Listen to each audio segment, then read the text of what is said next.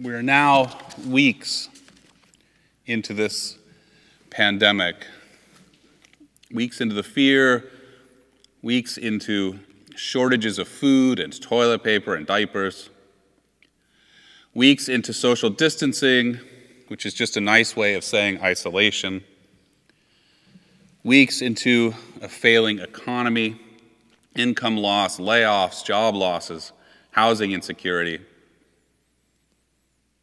And no one really knows how long it will last.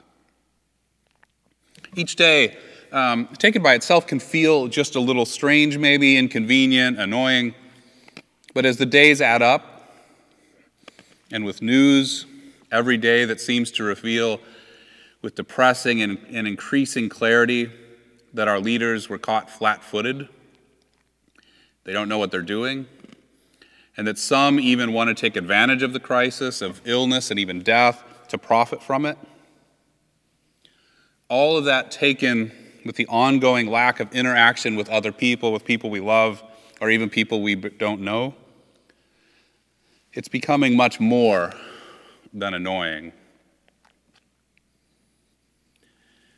There haven't been yet any direct All Saints death related to COVID-19 yet, but I know some of us know people who have it or have had it, and some of us know at least one person who has died from it, and we know that we have a long way to go before the pandemic reaches its peak.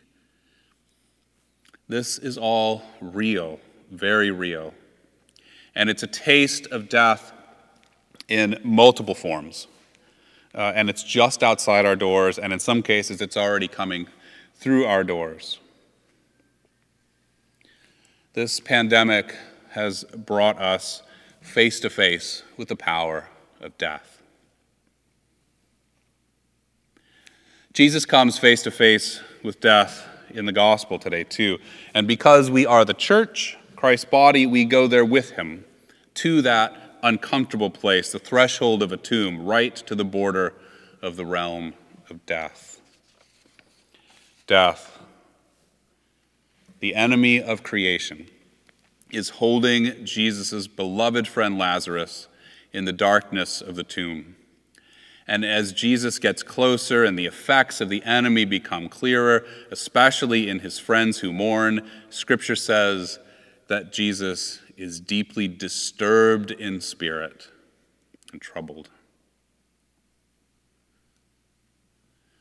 I'm probably a Christian today and not a Buddhist, in part because of this story. I got really close to Buddhism in high school and college. I still love the Buddha. I love Buddhism. If I ever somehow, this won't happen, but if I ever got convinced that God doesn't exist, I'd probably become a Buddhist. But my sense is that if the Buddha were in Jesus' place in this story, that peaceful, enlightened smile would never leave his face. The Buddha, I think, would not be deeply disturbed in spirit and troubled at his friend's death. I think that's what enlightenment means. I don't mean that he wouldn't be compassionate. I don't mean that he wouldn't care. He's good at that. But I don't think it would have that effect on him, the effect that it has on Jesus. Jesus' reaction, his being deeply disturbed in spirit and troubled, that speaks to something pretty deep in me. That in the face of death, Jesus is not peaceful. That in fact, he's the opposite of peaceful. He doesn't maintain a smile, he cries. And since this same gospel, John's gospel, says right in its prologue that Jesus is God, that means that according to this story, in the face of death, God cries.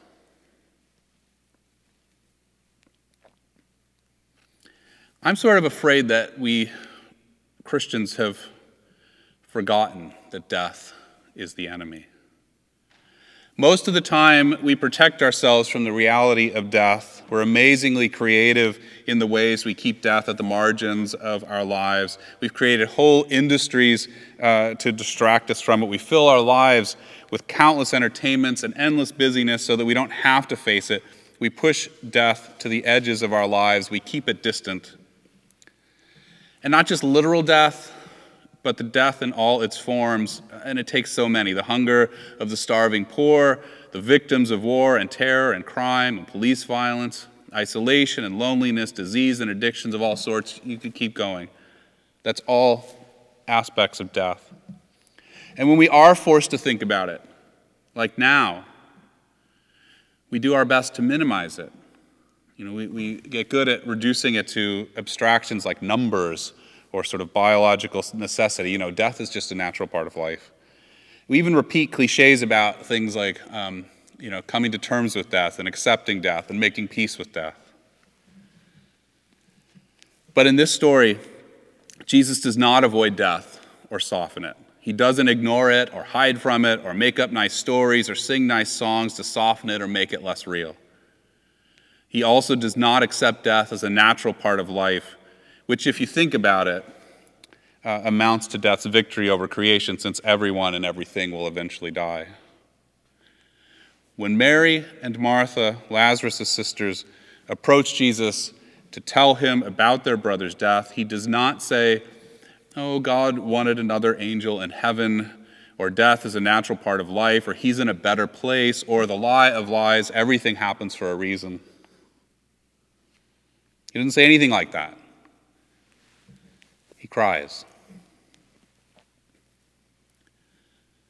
On March 15th, 2012, my younger brother died. His name was Chris. And I remember when I got the news having a hard time believing that he was dead. I don't think that's unusual. I flew to St. Louis right away, and I went to church with my sister-in-law and my nephews the following Sunday, which was a good thing to do, but it was the kind of church that had no visual representation of Jesus on the cross, no crucifixes.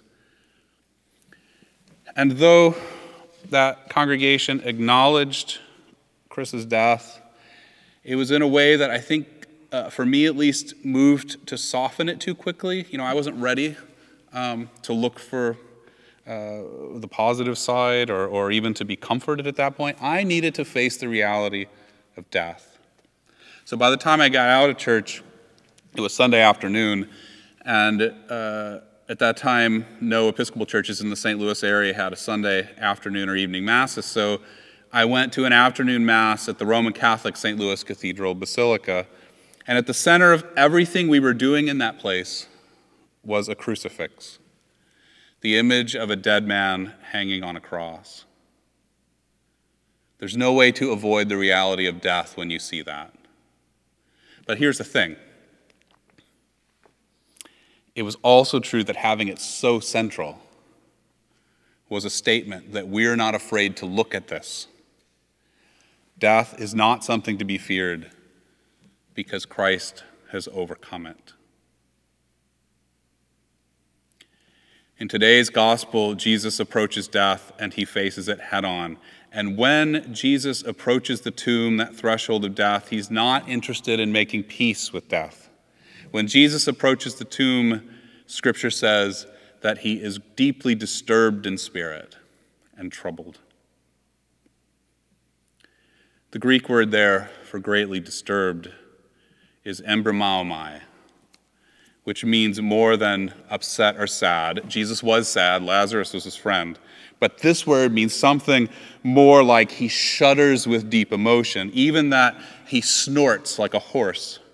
And in a lot of non-biblical usages, that ancient Greek word is used for the noise that a war horse makes as it rears up to charge into battle.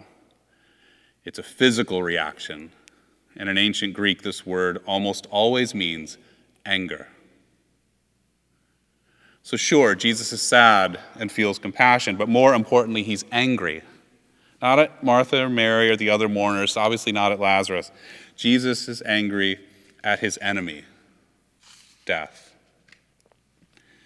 Jesus approaches the tomb where death holds his friend, and he isn't interested in making peace with it. Jesus knows death is not natural. He knows that it's a perversion of creation. He approaches death as the enemy that it is. Jesus approaches death and he sees the enemy of his beloved creation and he says no. And more, Jesus calls Lazarus out from the hands of his enemy. Unbind him, he says. Let him go.